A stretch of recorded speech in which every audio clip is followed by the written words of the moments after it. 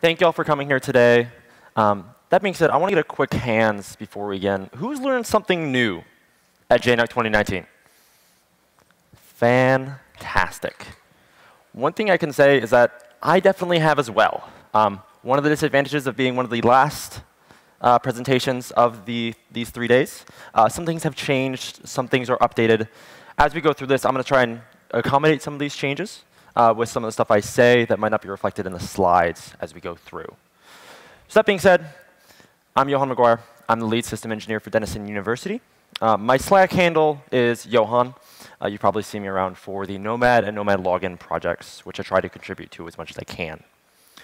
So with that, with this presentation, we're going to look at going over the challenges that sometimes are faced with enrolling machines and configuring them reliably.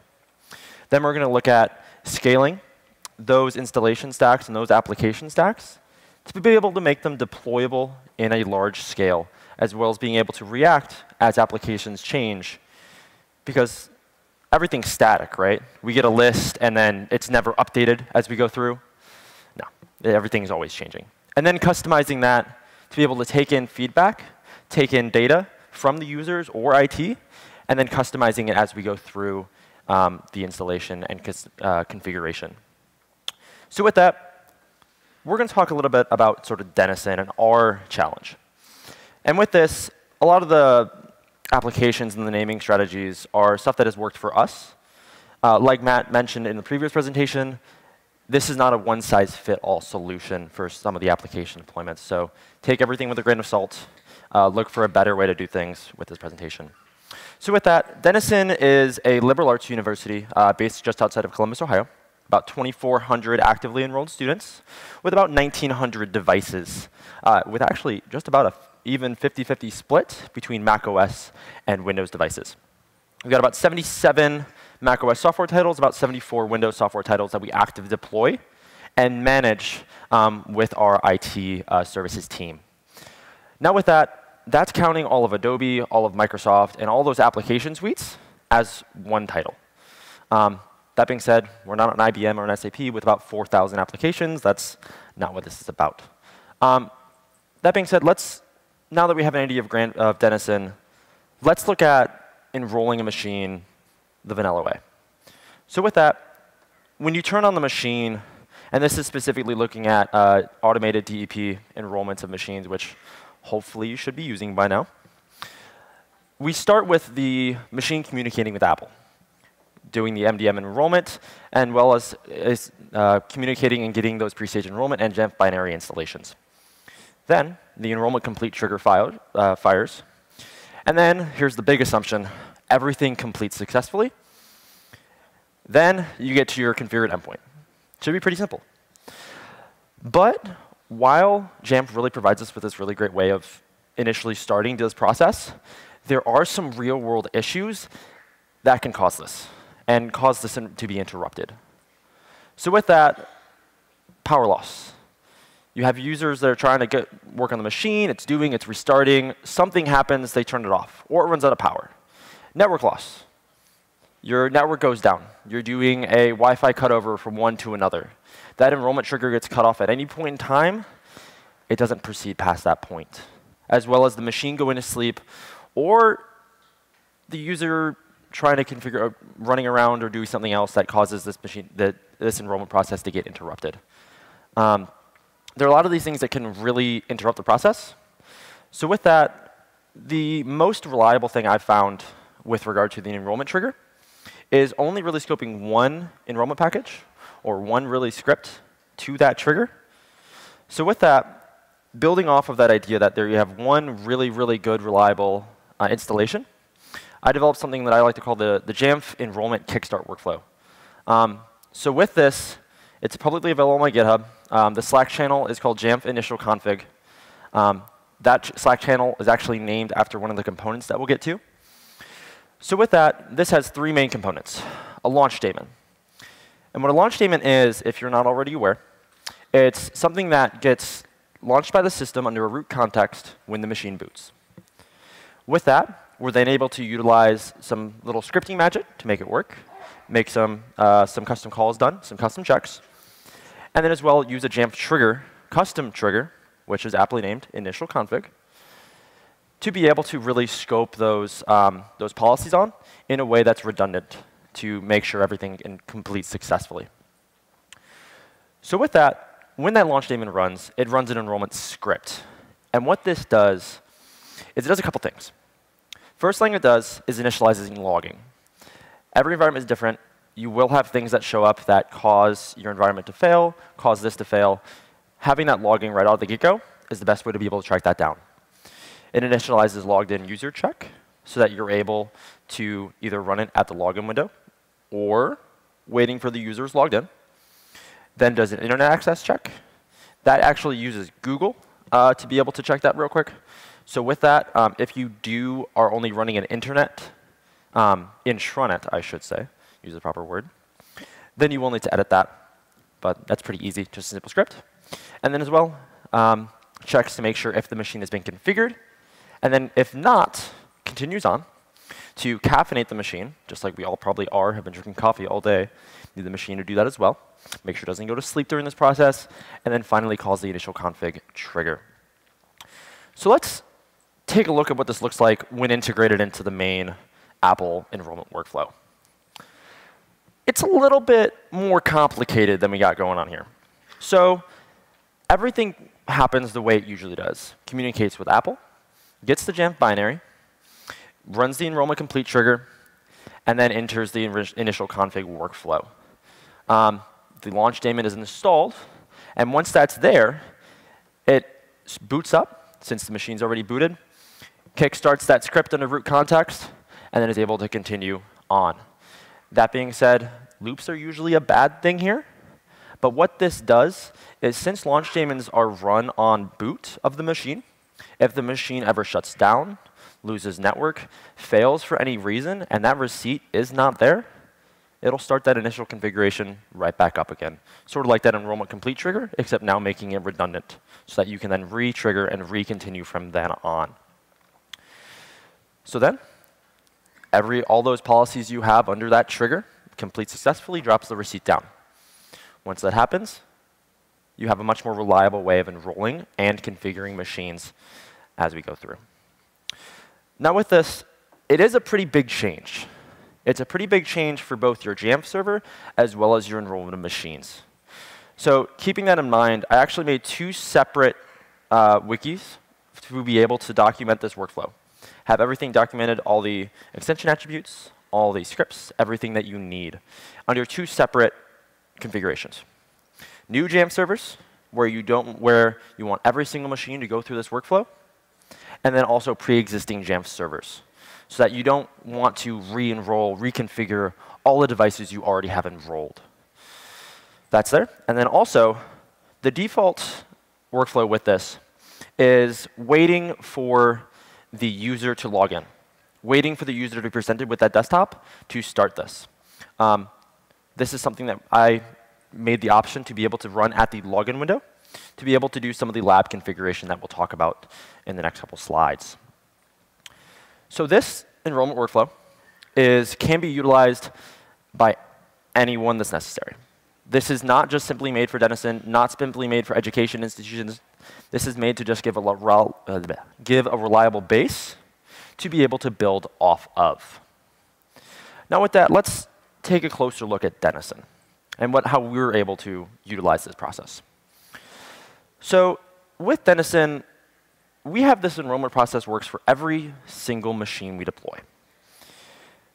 And with that, we have many different types of machines that go out there. We have personal machines that are used by our faculty and staff to be able to do their education and do what they need to do. But along with that, we also have student workstations, the one to few rather than the one-to-one. But then also we have our public lab and community spaces that are available with many applications, almost reaching that full 77 stack. And with that, there's a lot of additional considerations rather than just these 3 enrollments. You also have, different colleges. You have different departments within those colleges, and then you have different courses offered by those colleges, all in different rooms throughout the entire university campus. And getting this information is not exactly the easiest thing. And this is where it sort of deviates per how you sort of implement this process. If you probably look to the person right of you and next to you, you're probably both all going to be using different asset tracking products, different ticketing products. So for us at Denison, we currently use Web Help Desk to be able to, and then use APIs as scripts to be able to automate and populate this information into extension attributes within Jamf. Since it's all run through one initial config policy trigger, you can keep all that logic within Jamf to be able to be easily updatable and scalable as you go through. Now, let's continue on. And now that we have a reliable enrollment trigger, we've sort of looked at the things we have. Let's start to deploy some software. We got those 77 titles. Let's start on that. So with this, we're going to take a look at, and specifically use the example of our video production within our fine arts department. We actually built a brand new fine arts department center at Denison last year. This has been a great challenge for us as well. So with that, let's start with the basics. We want some Chrome, Firefox, VLC, throw that down. But they need to be able to do work. We got our Office suite. Boom. Then they want to be able to use the Apple stuff. We got the iWork. Then Adobe. And now we want to throw video production stuff. That's a lot of software. And that's not even all of it. That's just the icons that I can fit on this slide. So now with that, there has to be a better way of organizing this. And it's actually pretty apt, since we're all layering up to be able to go outside and out through that snow yesterday. We're going to talk about layers of software. So when we think about this, we have this big array of software that we're trying to delineate down. We need a better way of looking at it. So let's start with the basic. The layers of software that every machine at Denison that goes down. So with that, just base productivity. Everyone needs to be able to do work. That's what machines are for. That's what we as IT are here to empower. So now that we have the productivity, this goes on every single machine, whether it be a student workstation, a public lab space, a primary MacBook that's getting deployed to the provost. It all comes down. But then let's get a little bit more specific. We layer on the fine arts. And with that, you need the ability to be productive in a creative way. We throw it on Adobe and the entire suite there. But then within fine arts, there's multiple different things. You might have music production. You might have theater. You might have video production. So with that, isolate those out. So for this one, we're doing video production. Let's throw down those video applications. But this department and these disciplines that you have within a department isn't just applicable to a university. Let's look at an engineering. All right? You have electrical engineering.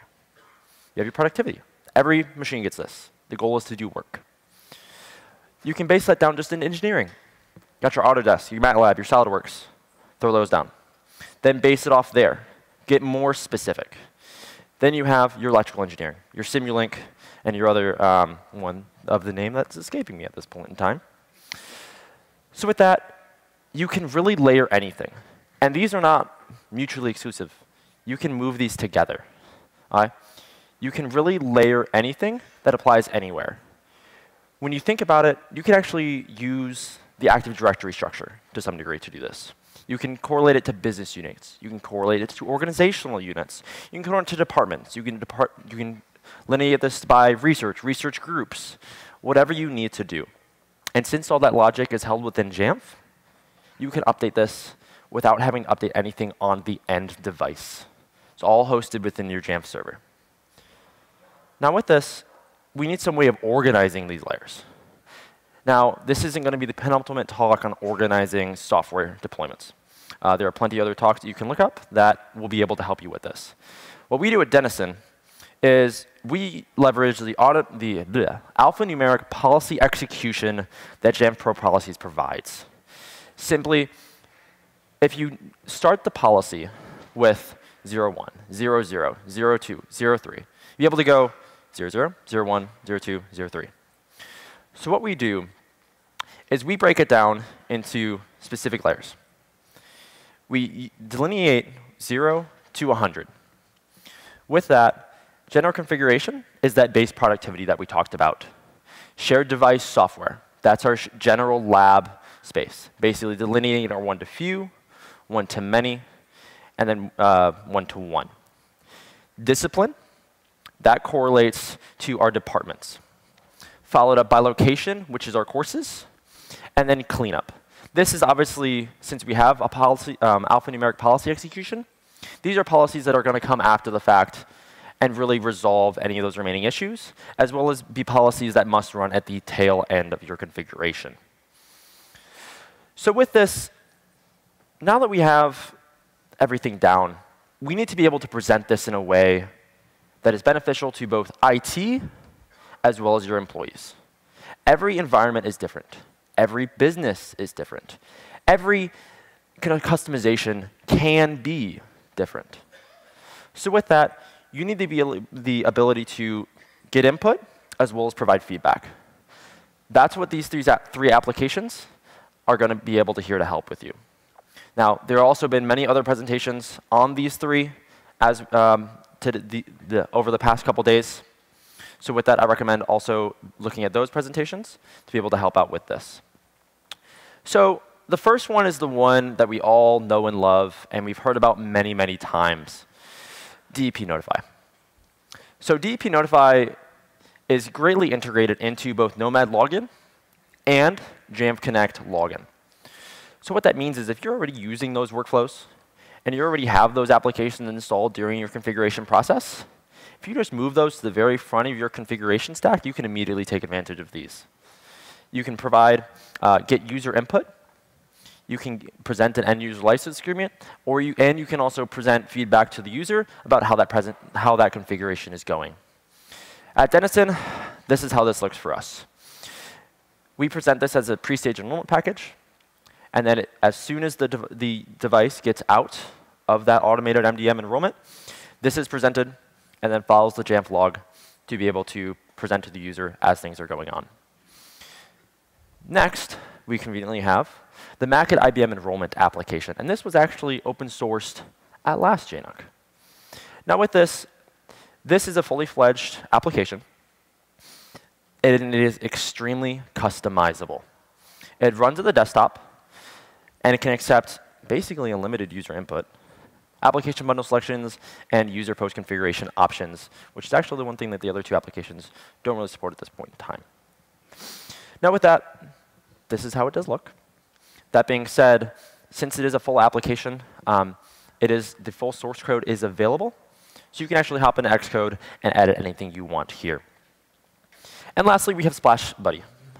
It runs at the desktop. That being said, there is a lot of development that might or might not be completed at this time that get this to run at the login window as well. Configure application bundle, and can follow the Jamf log for application installations. So one thing that I learned at this JNUC, there's a new application called Ceremony. I have not personally used it. That being said, if you are more interested and have seen it throughout this JNUC, the GitHub Gallery Part 1 is actually directly after this. It's an interactive lab where they should be able to talk about Ceremony, which is a continuation of the development for Splash Buddy. And I'm going to give a second shout out here, outside of the keynote, to Secret and Mike Voss for providing me with this photo. This is how their application install looks like for their organization. So with this, being able to get input is extremely important for environments where you need to be able to differentiate by the user input from one application to another. So with that, DEP Notify has the ability to take in 2 text inputs and 4 drop-down inputs at maximum, as far as I'm aware.